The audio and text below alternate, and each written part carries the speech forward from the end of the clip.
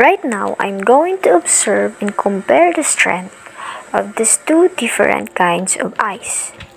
One of them has something embedded in it, which makes it different from the other. By the way, if you haven't subscribed to my YouTube channel and you enjoy videos like this, make sure to click the notification bell button and subscribe so you can stay updated on my future videos.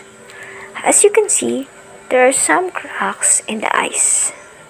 I may have overfrozen it for 24 hours. We all know when water freezes, it expands, which can cause these fractures. Now, let's move on to the experiment. Now, I'm going to use a hammer to apply force to each ice block and see if it breaks or not. But first, take a look at the texture of each ice block. Now, I want you to guess which one you think will break more easily. So, have you made your guess? If yes, let's find out. Is it this one?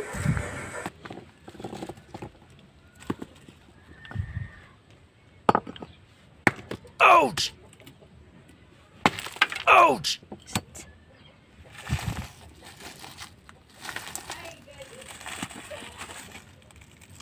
Or is it this one?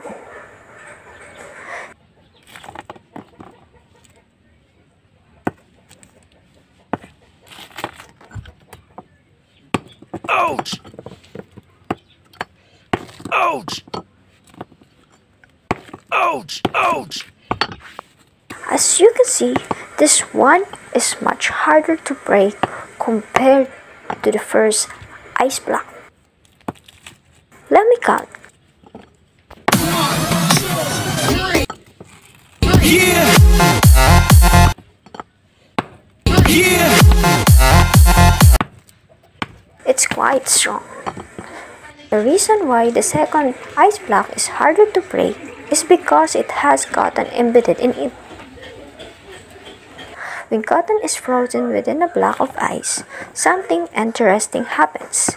The cotton fibers actually provide structural support, making the ice block more resistant to breaking apart.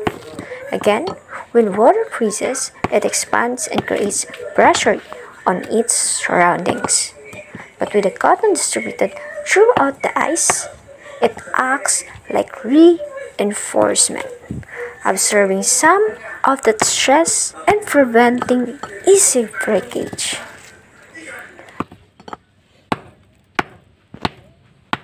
Remember, cotton fibers are flexible and can absorb and distribute forces well. This means they help spread out the stress caused by the expanding ice, instead of allowing it to concentrate in one area.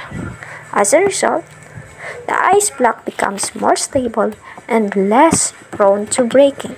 Remember, even though this ice block has cotton embedded in it, it still has its limitations. Extreme forces and multiple attempts can still cause it to break. If you like this video, don't forget to like and subscribe. See you again in my next video. Hope you all liked it.